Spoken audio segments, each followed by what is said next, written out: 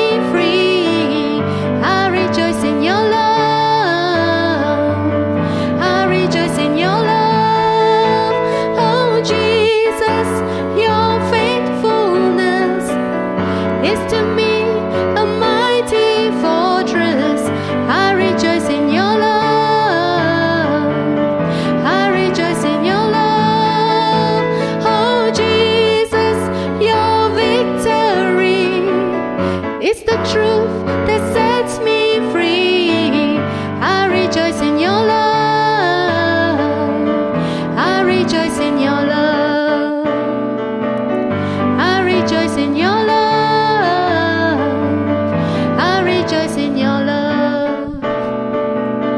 I rejoice in your love, and I rejoice in your love.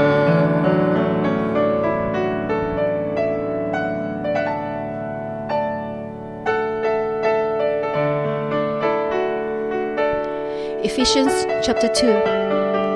And you he made alive, who were dead in trespasses and sin, in which you once walked, according to the course of this world, according to the prince of the power of the air, the spirit who now works in the sons of disobedience, among whom also we all once conducted ourselves in the lust of our flesh, fulfilling the desires of the flesh and of the mind, and were by nature children of wrath, just as the others. But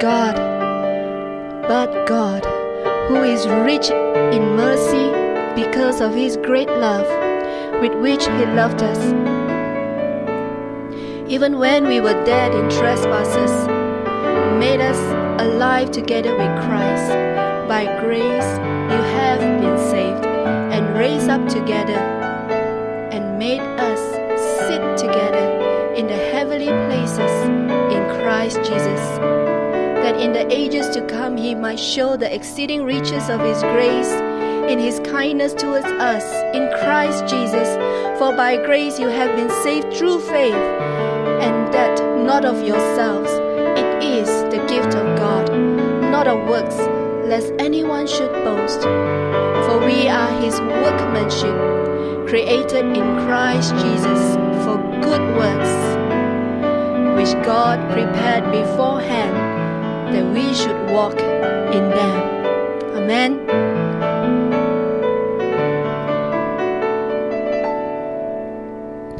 Think about his love.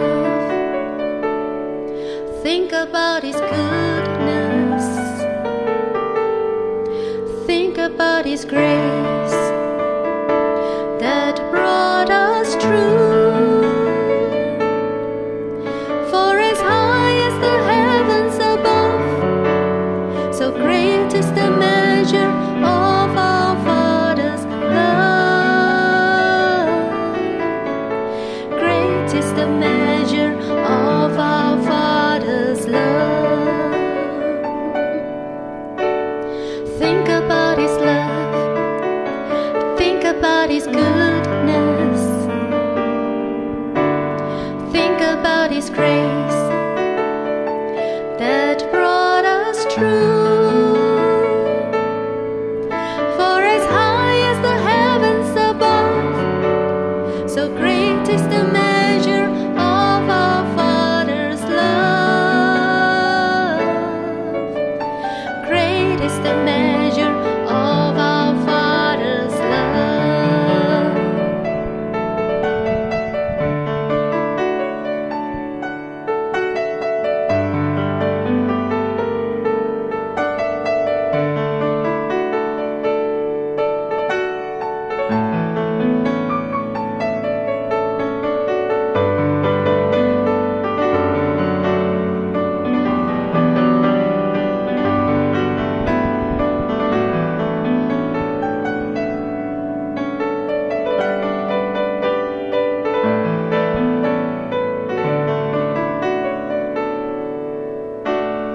Think about his love. Think about his goodness. Think about his grace that brought us through. For as high as the heavens above, so great is the measure of our Father's love. Great is the measure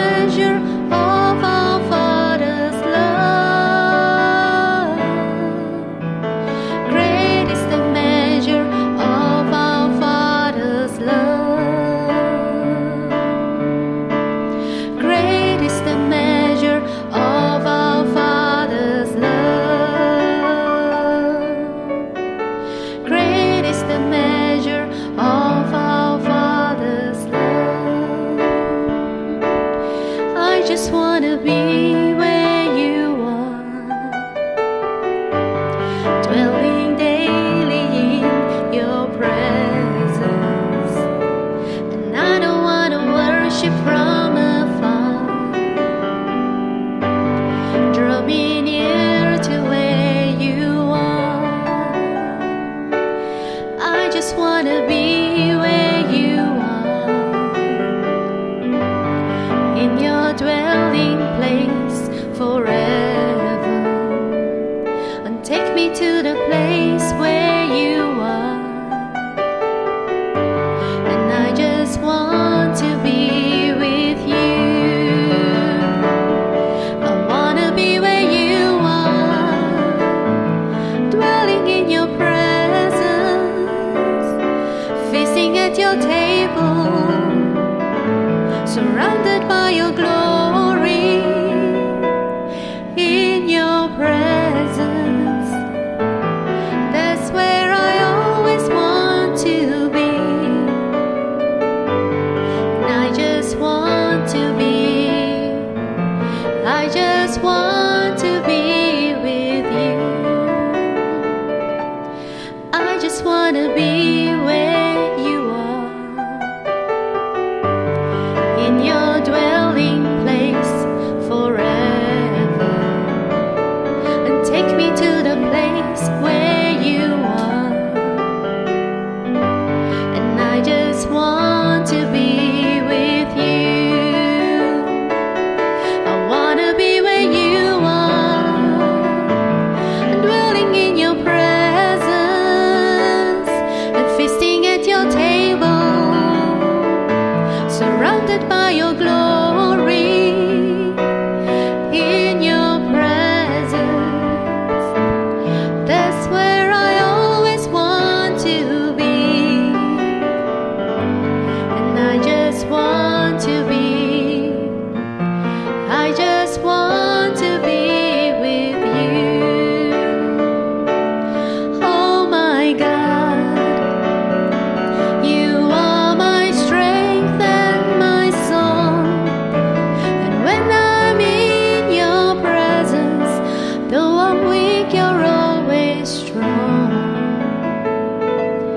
I just want to be where you are, in your dwelling place forever. Take me to the place where you are. I just want to be with you. I want to be where you are, dwelling in your presence, feasting at your table, surrounded by your glory, in your presence. That's where I always want to be. And I just want to be, I just want to be with you. I just want to be where you are, to enter boldly in your presence. And I don't want to worship from afar. And draw me near to where you are. I just want to be where you are, to enter boldly in your presence. And I don't want to worship from afar. Draw me near to where you are. Oh, draw me near to where you are.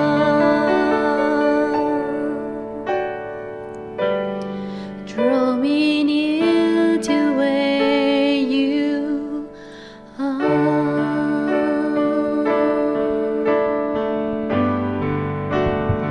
Lord, we worship you. We worship at At your throne we worship you. Oh, Father, Son, Spirit of God, we worship you. We bless you. We worship you.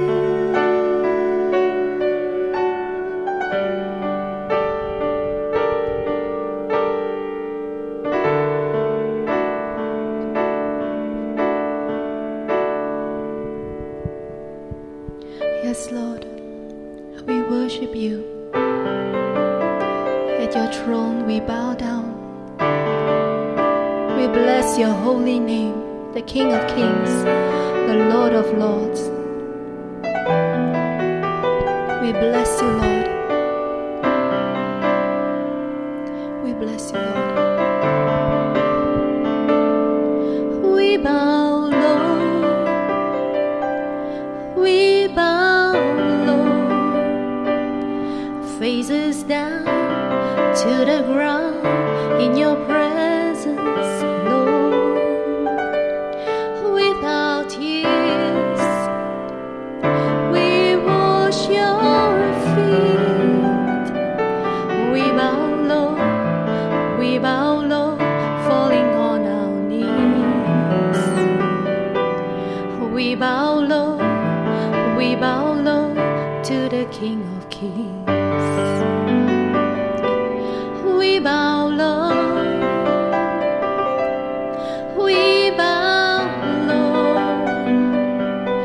faces down to the ground in your presence, Lord. Without tears, we wash your feet. We bow low,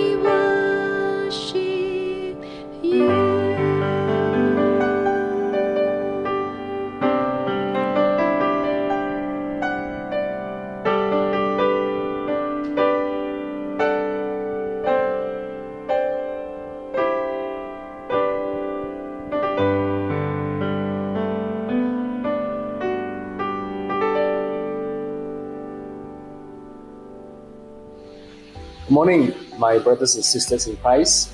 Shalom, and the peace of the Lord be with you.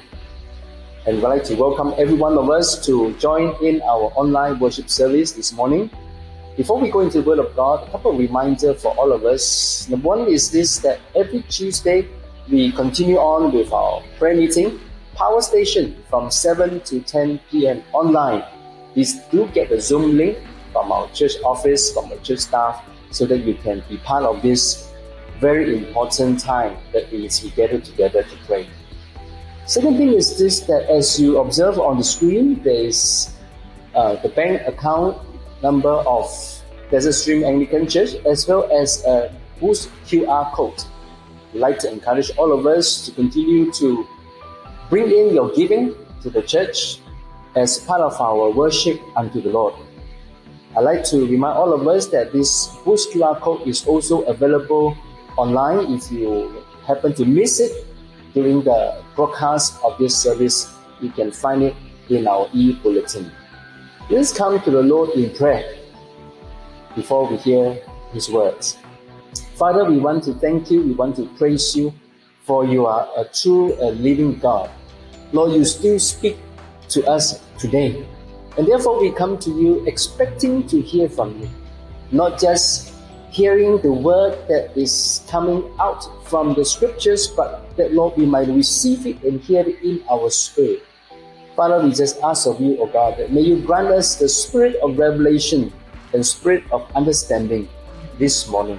We give you thanks and praise, O God, for all that you are doing in our lives. We thank you for your protection, for your provision in each and every one of our lives. We give you all the honor and glory, Lord. We open our hearts to you to hear from your words. In Jesus' name we pray. Amen. We are going on a series about the spirit and the flesh. Now this morning I'd like to share with us about born of the spirit. What does it mean to be born of the spirit? Sometimes we hear this phrase being repeated and being preached, being shared, and sometimes we may even use it ourselves, born of the Spirit or born again. Let us look at John chapter 3, verse 3 to 12. In John chapter 3, verse 3 to 12, this is the account about Nicodemus, a Pharisee, who came to Jesus to talk to him, to ask him questions, to actually have a dialogue with him. And this is what Jesus answered him when he was asking, how can we enter into the kingdom of God? Jesus answered him. Let's read together. Truly, truly, I say to you, unless one is born again, he cannot see the kingdom of God. Nicodemus said to him, how can a man be born when he is old? Can he enter a second time into his mother's womb and be born? Jesus answered, truly, truly, I say to you, unless one is born of water and the Spirit, he cannot enter the kingdom of God. That which is born of the flesh is flesh, and that which is born of the Spirit is spirit. Do not marvel that I say to you, you must be born again. The wind blows where it wishes, and you hear its sound, but you do not know where it comes from or where it goes. So it is with everyone who is born of the Spirit. Nicodemus said to him, how can these things be? Jesus answered him, are you the teacher of Israel, and yet you do not understand these things? Truly, truly, I say to you, we speak of what we know and bear witness to what we have seen, but you do not receive our testimony. If I have told you earthly things and you do not believe, how can you believe if I tell you heavenly things?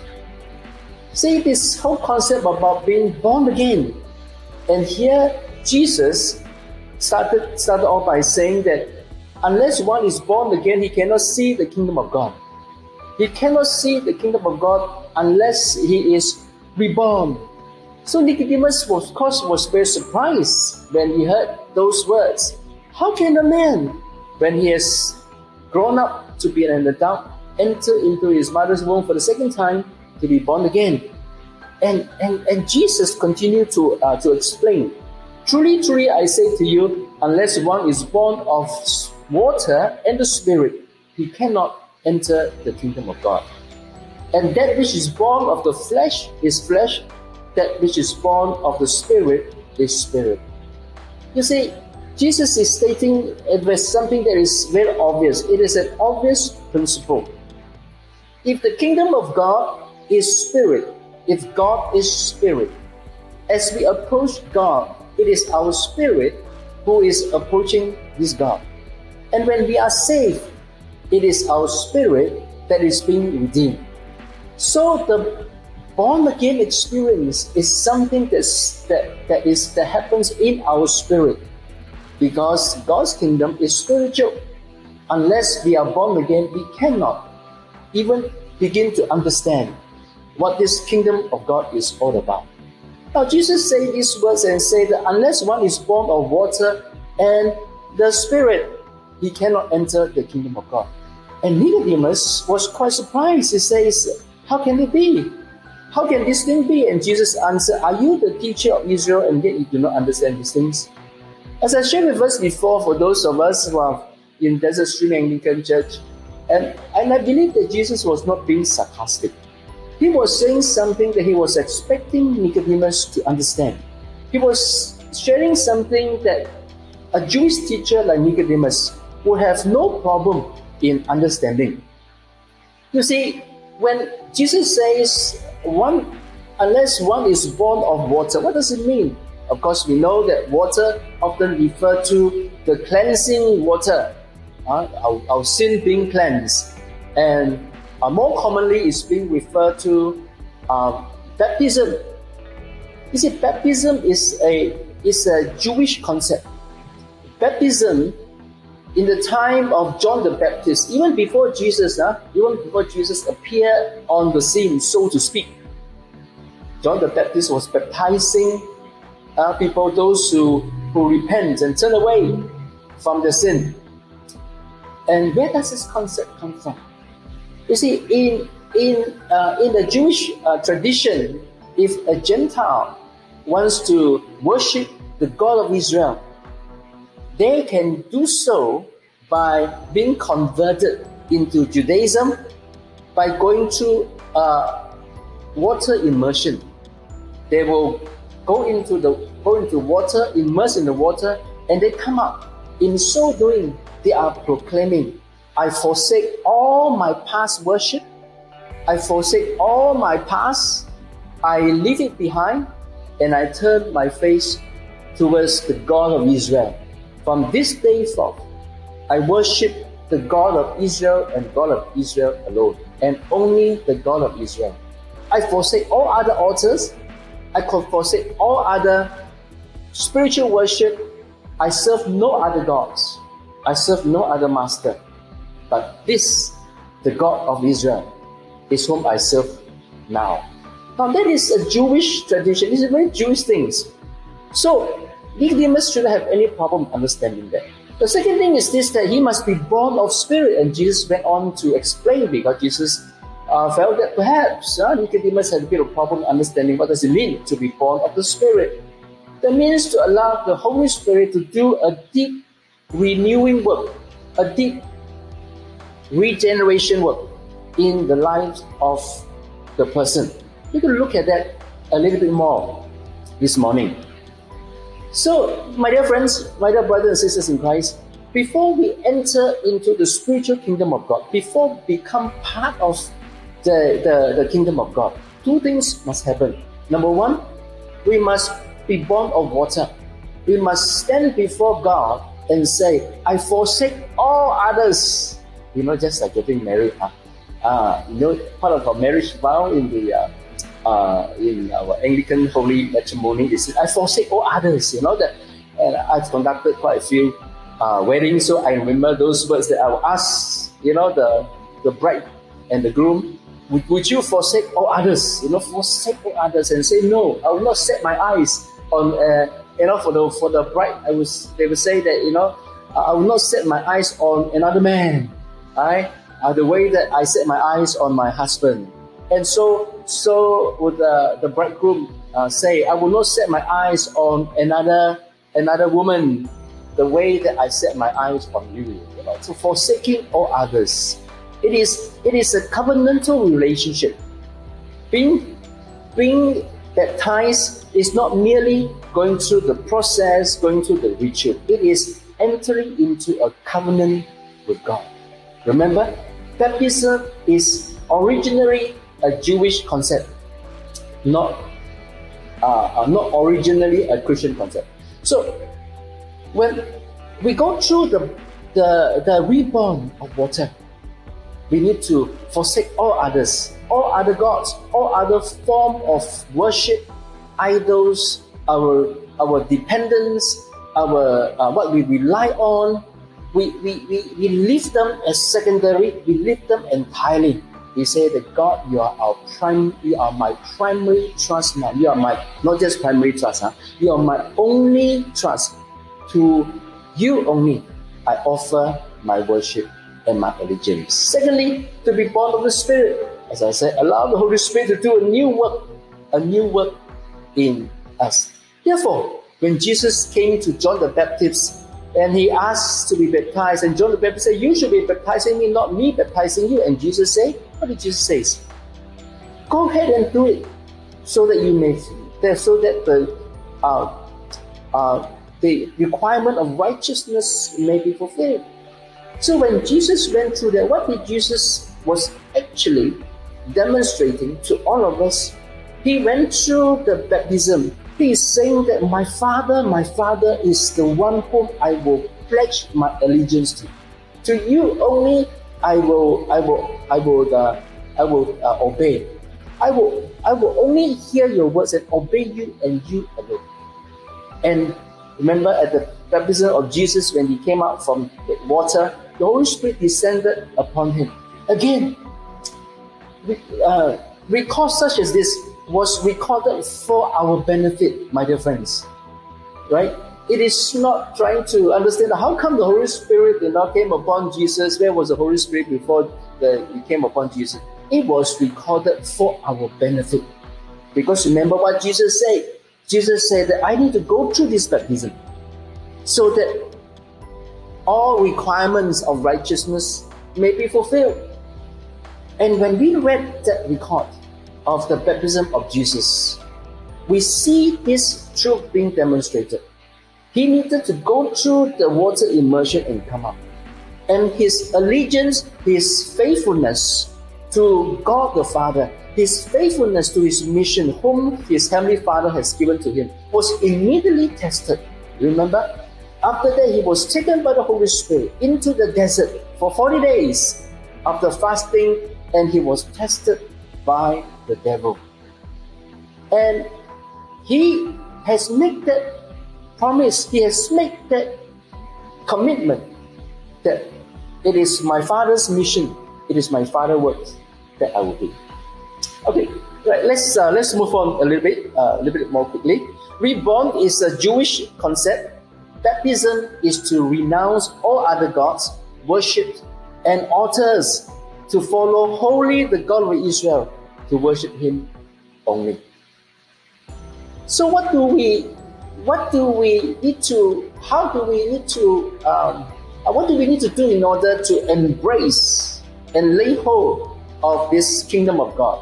The blessing, the power, the freedom, the benefit of this kingdom of God. Let's look at Ephesians chapter 1, verse 17 to verse 19.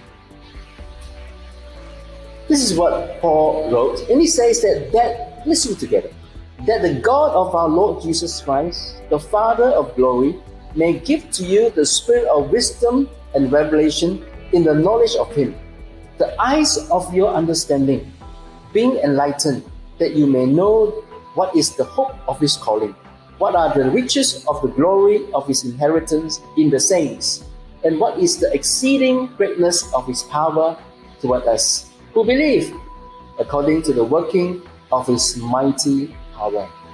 Here Paul was praying for the Christian in Ephesus. He said that the eyes of your understanding being enlightened, right? And before that, he said that he prayed to God, our Lord Jesus Christ, the Father of glory, that He may give to you the spirit of wisdom and revelation. My dear brothers and sisters in Christ, in order to understand God's truth, we need a revelation from God. Revelation is something that we receive, that we perceive, that we receive in our heart, that we understand in our heart, not something that is being taught upon us. Now let me give you a couple of my own experience. When I was in the university, one of the courses that I took was meteorology. Now I was pretty good in that. And in the class, our class was small, and there were only about 16 of us. And I could interact with the lecturer and answer his questions and all that. The knowledge is so interesting, and I didn't have any problem. So they came one day, a test. And the lecturer said, since you're doing so well, this test should not be any problem. So tests came, everybody did it, everybody was very happy, including myself. I said, yeah, I got it, man, I got it. And when the time came for the lecturer to return the test paper to us before our midterm break, so he was sitting there. He said, this is going to be the last lecture before our midterm break, and I hope you have a good time. So he began to call up names, and he gave up the test paper. The first one came and looked at it. Oh, he was so happy. Second one, oh, so happy. And there was 16 of them, 15 people, 15 names was called, and mine was the last one. And I was a bit surprised. What does it mean? The last one being called up.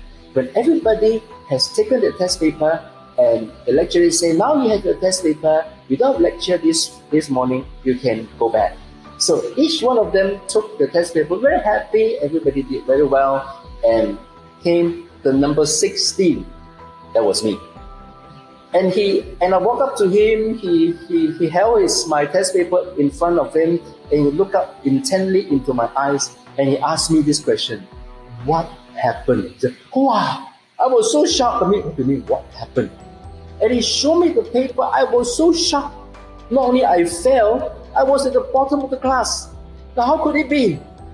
So he said that, what happened? I couldn't understand. You were doing so well in class. When it comes to answering the question, you got it all wrong. And he spent time with me going through every one of my questions. That's why I was the last one. And after I discovered, I said, well, there is this corner in my understanding where I got it wrong. I didn't quite get it. I thought I had gotten it, I got it, but I didn't get it. So when it comes to application questions, now that is the time that I flung, I really flung big time.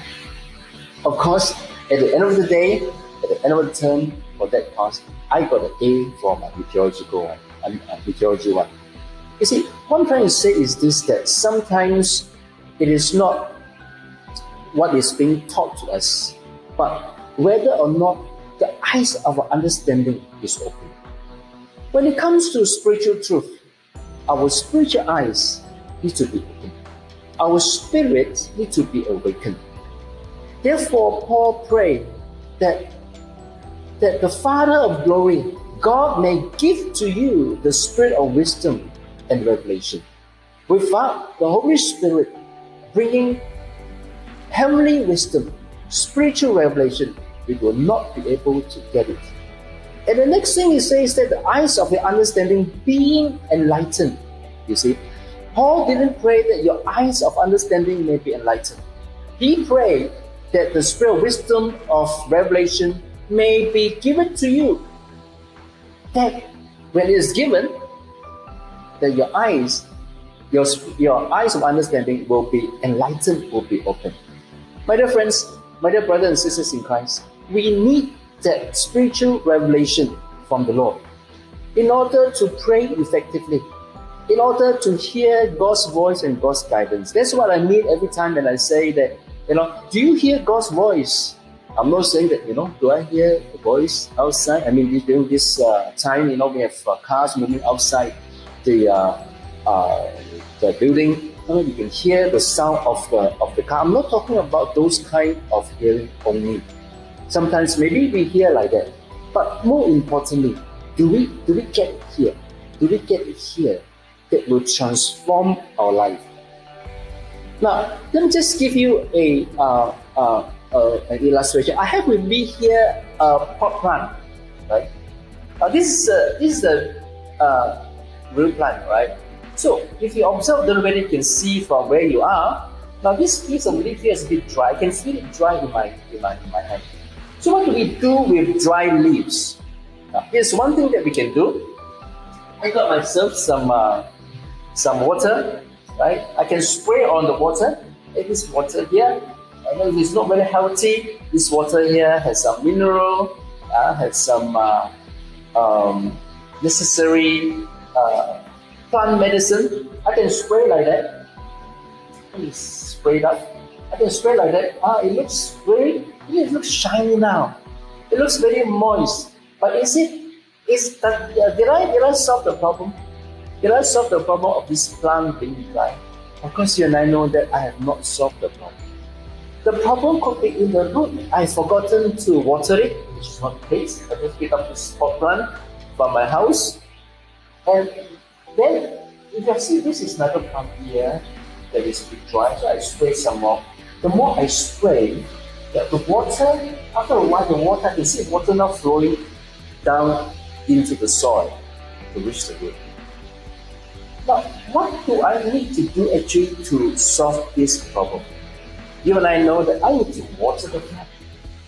I need to put water into the root in order that the water may go down to the root. And only when the plant begins to absorb the water, then it can infuse into the plant. Only then the plant will be healthy, will look not dry anymore. You see, sometimes we say that we want to hear the word of God. Yeah, true. The word of God is life. The word of God is spirit. The word of God is sharper than a double-edged sword. Yeah, the word of God gives life. Those who believe in the word of God will have life. This is what the Bible says. So now, what do we do? Sometimes we look at the situation. We look at a person's life. Nah, this person, this area in his life or her life, there's a bit of a problem. And I look at the scriptures. I tell you, now, this is what the scripture says about your behavior, about what you are thinking and what you are feeling. Don't think like that. Don't do that.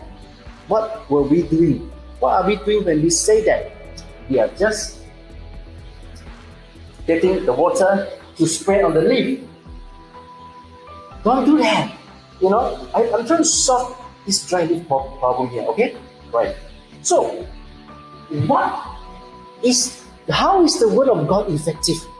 The word of God is only effective when the spirit of wisdom and revelation comes upon our lives and begin to bring and infuse into our spirit, into our lives, in order that we may receive God's truth and respond accordingly. My dear friends, that is the reborn experience. That is the born-again experience.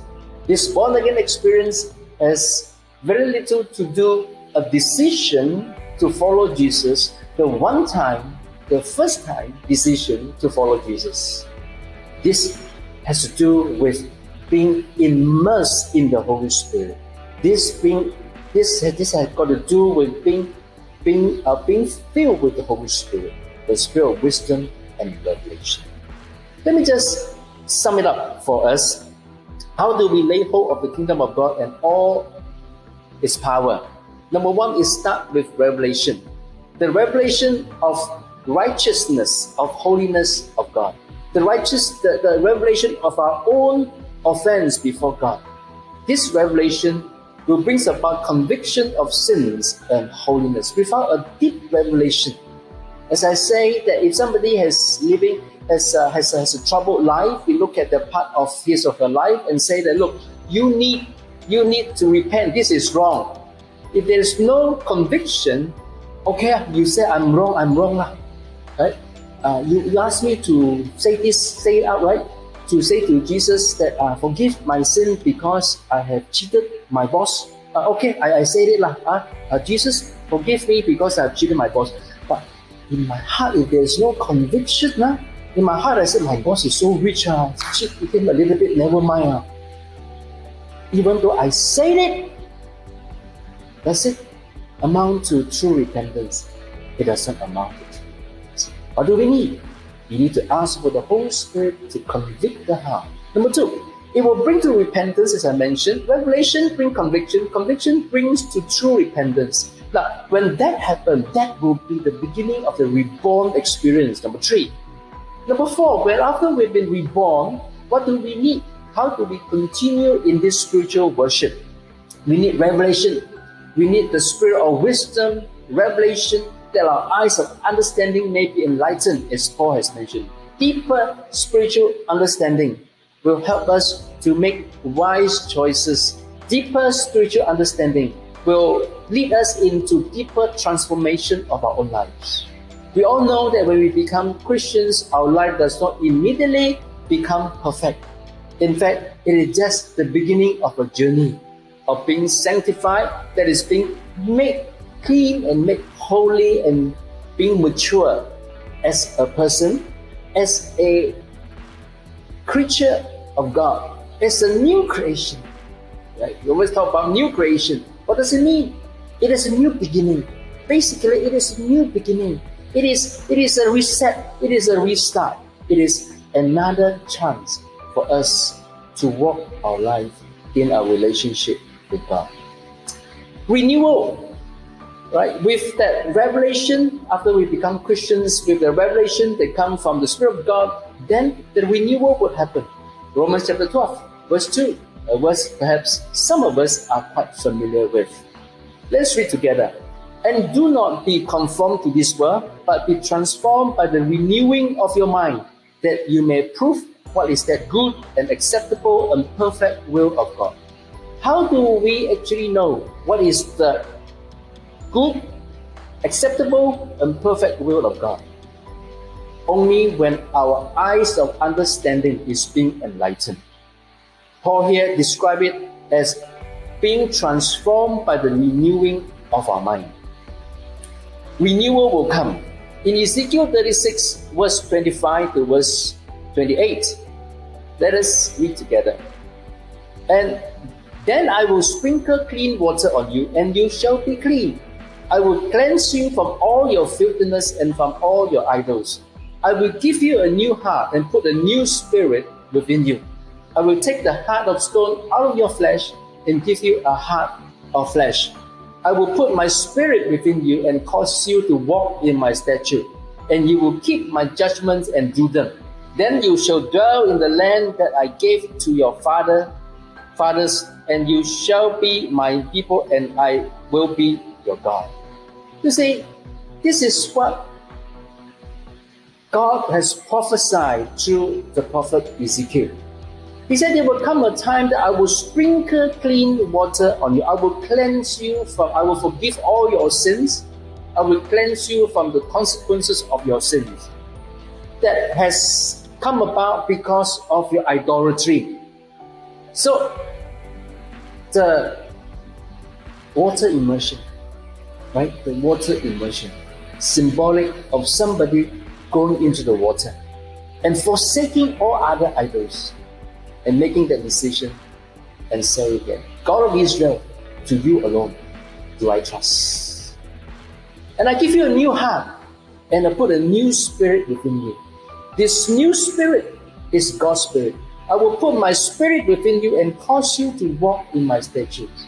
You see, even in the Old Testament, God was saying that if I give you the statute, if I give you some laws, if I just sprinkle on you and ask you to walk in it, you are not able to do that. You need to have my spirit in you. When we have the Holy Spirit in us, when we learn how to be continually renewed and rejuvenate by the Holy Spirit in our life, only then we will learn how to walk in God's statute.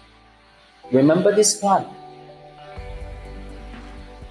Now, before I came right? I cleaned the leaves of the plant because it was quite soft. And in order for this plant to grow healthily, I can't every time trying to put some water on it, make it look moist.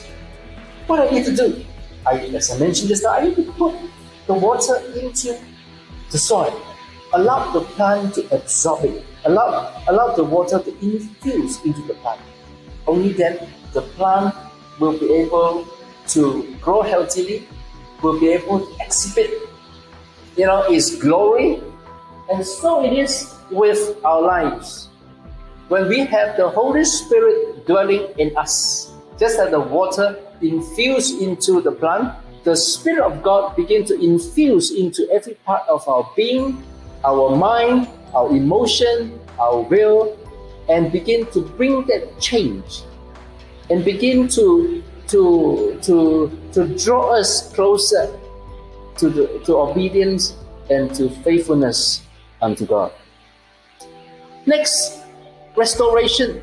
When we begin to be transformed in this way, to walk in that reborn experience in the Spirit, restoration will come. Let's continue to read Ezekiel 36, verse 29 to verse 30. He said, I will deliver you from all your uncleanness. I will call for the grain and multiply it, and bring no famine upon you. And I will multiply the fruit of your trees and the increase of your fields, so that you need never again bear the reproach of famine among the nations. Thus says the Lord God. On the day, that is verse 33 and verse 35, thus says the Lord God, on the day that I cleanse you from all your iniquities, I will also enable you to dwell in the cities, and the ruins shall be rebuilt. The desolate land shall be tilled, instead of lying desolate in the sight of all who pass by. So they will say, this land that was desolate has become like the Garden of Eden, and the wasted, desolate, and ruined cities are now fortified and inhabited. My dear brothers and sisters in Christ, when the Holy Spirit caused that change within us, it changes everything in our surrounding, in our atmosphere. It is a process. There are lessons that we need to learn.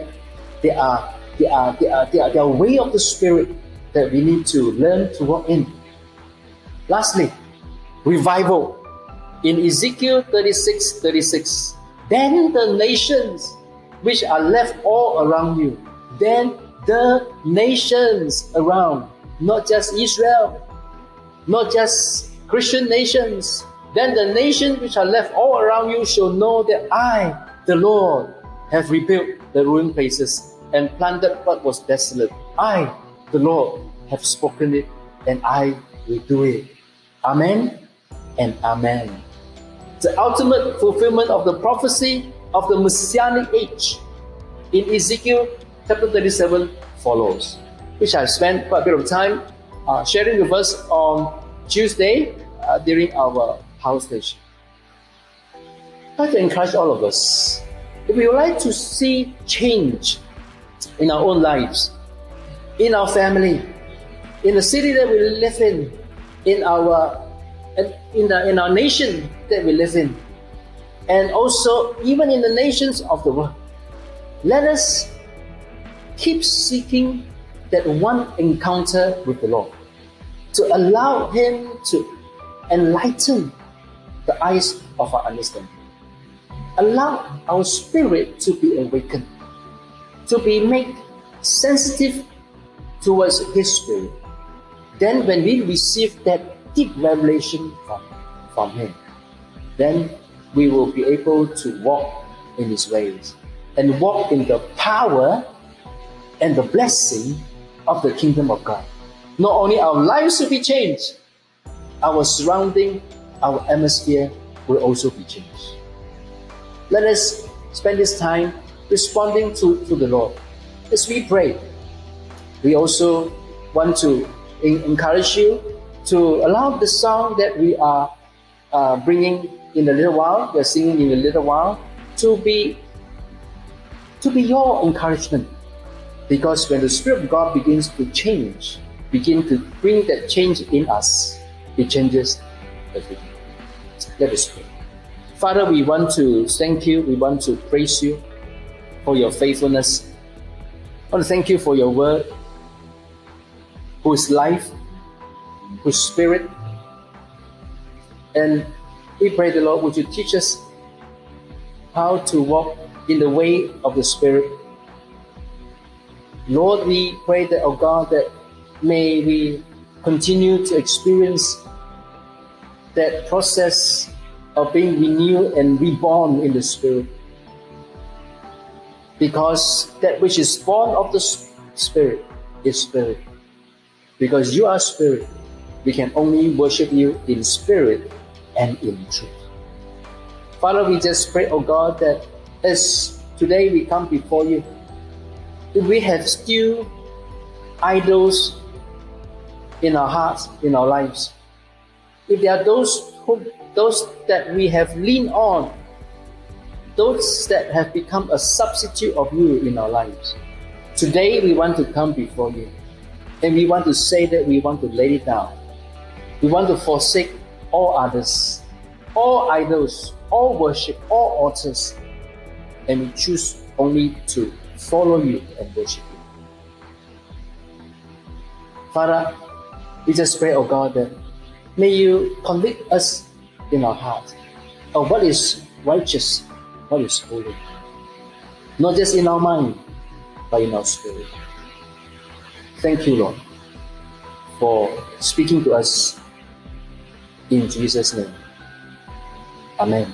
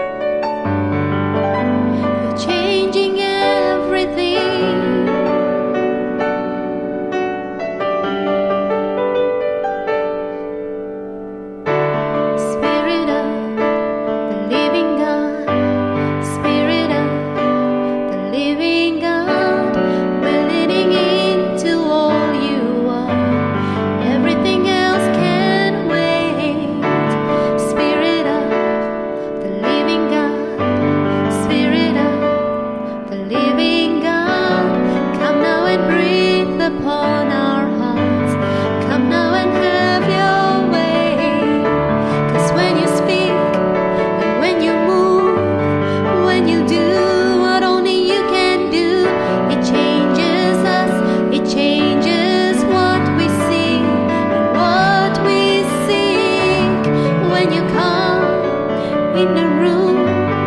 When you do what only you can do, it changes us, it changes what we see and what we seek.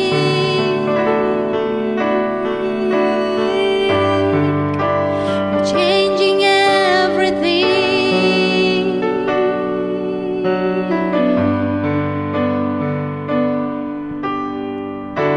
Spirit of the living God, Spirit of the living God, we only want to hear your voice. We're hanging on every word.